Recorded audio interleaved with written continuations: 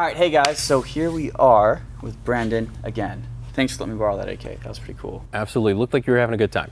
If only it was an AR. Yeah, don't push it. Guys ready? 3, 2,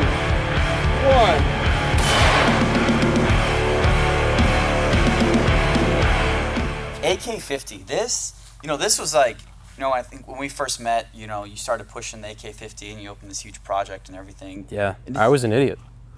We'll get into that. But pretty ambitious. How old were you? Like 21, 20? I was, when I first started working on it, 18.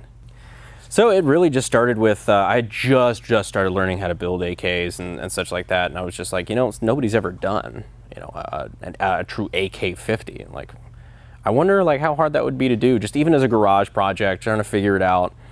And then I was asking different people, and it really, the main thing is it can't be done. And I'm like, well, that doesn't make sense. I really think it can be. Yeah.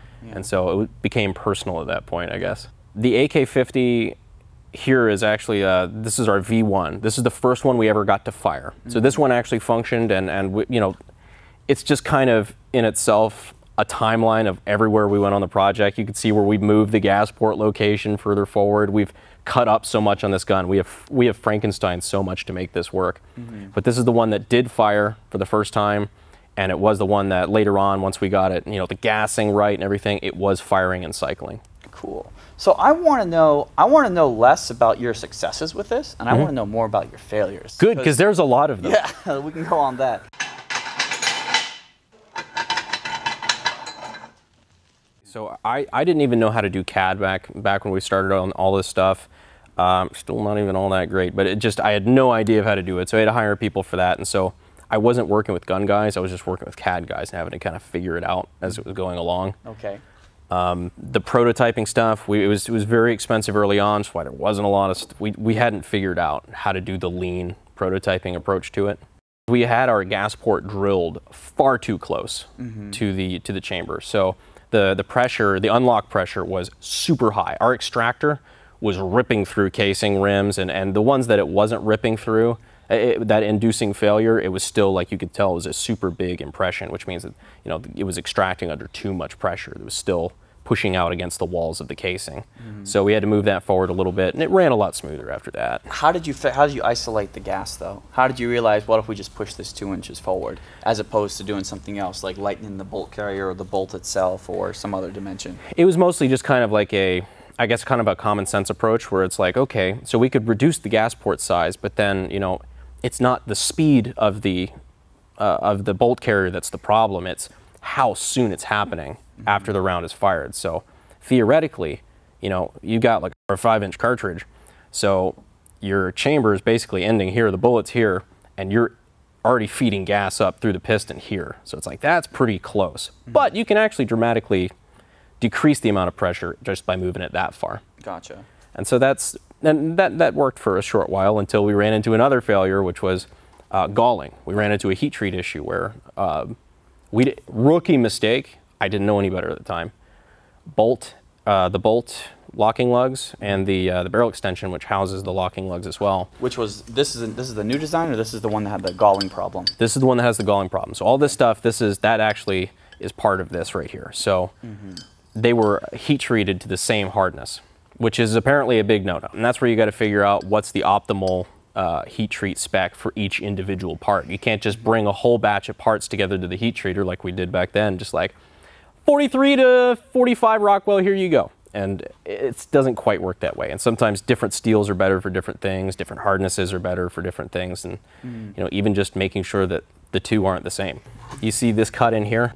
We had to cut this open here on this side, because when it was ejecting, we were noticing it was smacking the side of the receiver and wanting to basically, if it was allowed to, it would induce a failure.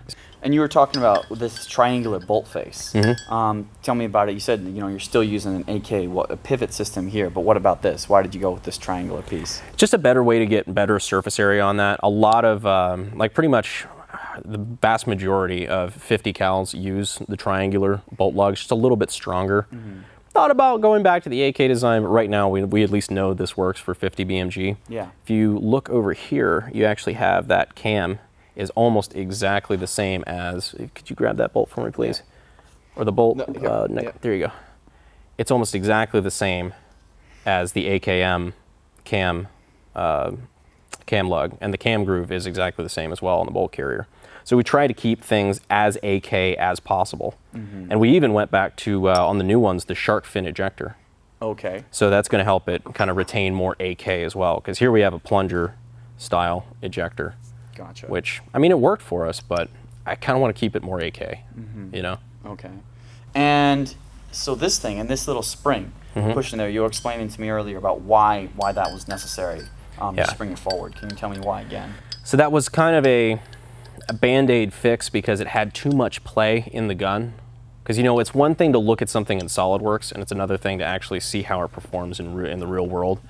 Because if you actually put this in the gun here, and you push it forward, if you have any sort of resistance, like, for example, feeding a cartridge from a magazine into the chamber, it will start prematurely rotating. We were having an issue with it impacting the front of the barrel extension. In the wrong position, so it's not going in. It's not even going in. It's not even entering the right way at the right location. Right? That's really not good for your bolt either, or anything, because it was just smacking, and you could see where it was deforming and whatnot. So we figured out if we put a small spring behind it, an assist spring, that solved that problem, at least for the prototype. And then on this, you had this cool thing with the 1911 guide rod springs, and they clip on the recoil springs. You have a dual AK recoil spring system going on here. For sure. Mostly just, honestly, because it looks really cool. Because of the wires connecting it, you can only get 50% compression on an AK spring before it bottoms out, and then you're going to have a really bad time if you go past that.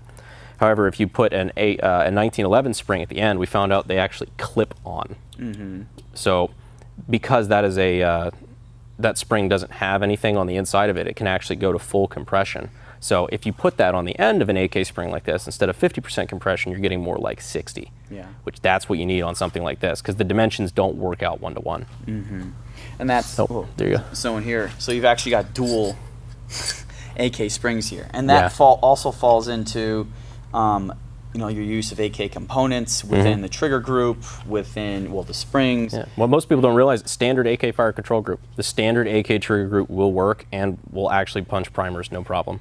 Okay, and then, but with, you've got, you know, the AR style telescope and stock if you want to, or the mag pull piece? We changed that. The length of pull was pretty crazy. That was a big problem that we really just, so the weight of a gun is dramatically increased the further out you hold it, the felt weight of the gun. And so if you have already an issue with length of pull, where you're already having to hold the gun this far off your shoulder, 30 pounds isn't really a lot for a semi-auto 50. It's pretty normal. But if you have a 30-pound gun that you have to hold out to here, that's a lot of weight to support. Gotcha. And now tell me about this buffer thing that you guys have. So I'm excited for this one. This one's from the new designs. We've already had some of the parts machined. That's going to be, so the new one is stamped. Which is going to be interesting, because that's a little bit more in my alley, and it's just cheaper to prototype, cheaper to do all this stuff with, and I actually think it's going to work. But this buffer is for the rear trunnion. Is this the rear trunnion? Yes. So this piece is the rear trunnion here. This piece is the recoil spring, you know, buffer assembly. Okay. And this is to basically just have a place for the bolt carrier and whatnot to bottom out and basically not, you know, kill the shooter. That's usually a good thing. So what we have here is there's all sorts of variations on 50 BMG loads. You know, you could shoot military ball, but you could also shoot like super hot 770 grain at 3,000 feet per second. That's, you know, got a lot more energy to it. So one of the things to address that is a sliding buffer assembly with a really tight spring, kind of like I guess taking a step, a page out of the AA-12 book or something, where you have, you know, progressively stiffer springs. So in the rear, if it's already made it all the way back, like this is where the recoil springs fit into here, if it's made it all the way back, instead of bottoming out here and then, you know, not only creating a hell of a recoil impulse, but also probably damaging the gun if it's actually that overgassed. Like, let's say you're running the hottest ammo you could possibly find plus a suppressor. You know, you got a lot of extra gas going on. Instead of bottoming out here and then just putting the extra force into the rear trunnion, it just instead of all at one time, it progressively slows it and stops it, and then pushes it back forward into cycling. So what are the plans right now with the newest prototype that you have? So that's one of the things that, well, we obviously want to try to build it. We want to build it fairly soon, but that's where people kind of like, I guess it's nice when people understand that this has kind of become, with the business taking off and the YouTube channel, it's become a passion project. You know, we never took pre-orders for the AK-50. We never took anybody's money for it. This has always been something that I was just working on, like kind of for me.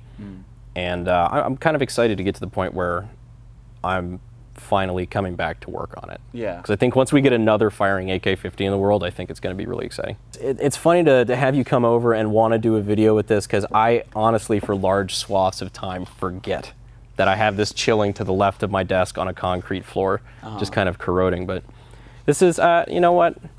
There's a lot of good friends that help me out with this. There's a lot of mentors like Chris from Mad Custom and people like that. Really a lot of people that helped me along the way with this, because I was a dumb kid who didn't know what the hell he was doing. And now I'm a dumb guy in his mid-20s who doesn't know what the hell he's doing and still somehow making it work. Sure, right now it's ugly as hell and barely functional, probably limping over the finish line.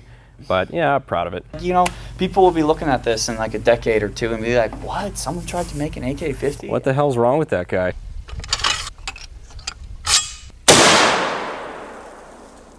Solid.